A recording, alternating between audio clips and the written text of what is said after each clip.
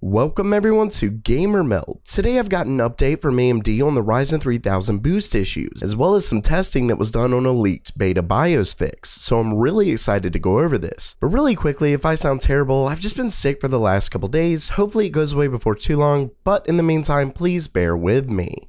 With all that out of the way, let's get to the news. For those who haven't seen my recent video, there's been quite a few Ryzen 3000 owners who've had issues with their CPUs not getting to the advertised boost clocks. If you haven't seen that video, check it out here. Either way, AMD said that they found some issues in their latest Agisa firmware update that caused the problem, and that they'd update us on the 10th about a fix. Well, they have done that, and there's a couple interesting things in here that I'm going to cover. But first, a beta version of the upcoming Agisa code that's supposed to fix the clocks was leaked on ChipHealth's forums. Unfortunately, since then it seems to have been taken down, but luckily Tom's Hardware was able to get it in time to run some tests, and the results are pretty interesting.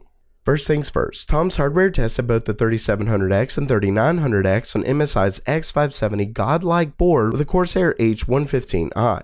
Using the most up-to-date official BIOS from MSI, the 3700X got a maximum boost frequency of 4.375 GHz, so it's just 25 MHz shy of the rated 4.4 GHz boost. When they applied the new beta Agisa firmware update, the 3700X got exactly to the rated boost frequency. And when we look at AMD's update that they put out on the 10th, they claim the change adds between 25 and 50 MHz to your boost clock.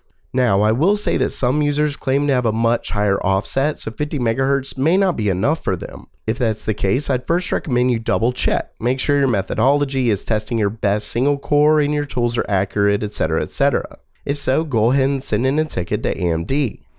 Next, when it comes to the 3900X, Tom's Hardware actually ran into some issues, but keep in mind that this is supposed to be a beta, and it's not even something that AMD themselves have officially released to consumers, so problems are definitely understandable.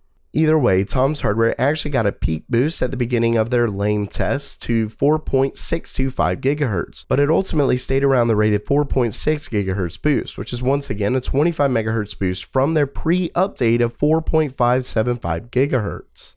The issue is that other tests actually saw lower frequencies than the current BIOS, so clearly this needs some work. Now, the question then becomes whether AMD did this at the expense of raising temperature and voltage thresholds. If so, that could mean that they likely lowered their frequency intentionally to help with the longevity like one ASUS rep claims. With that said, in their update, they actually address that claim specifically and downright deny it. So we really can't say for sure one way or the other, and I guess it's just best to take their word for it, at least for now. Either way, we can look at temperature scaling tests done by Tom's Hardware to potentially get an idea. First, you can see that when the CPU is between 75 and 78 degrees, the new BIOS does get higher frequencies. Unfortunately, Tom's Hardware didn't provide voltages and a couple other things to say for sure, but one interesting fact is that the new one is actually quite a bit different from the BIOS reviewers had during testing. That means AMD didn't just revert back to the old BIOS, so there obviously is at least something that they changed.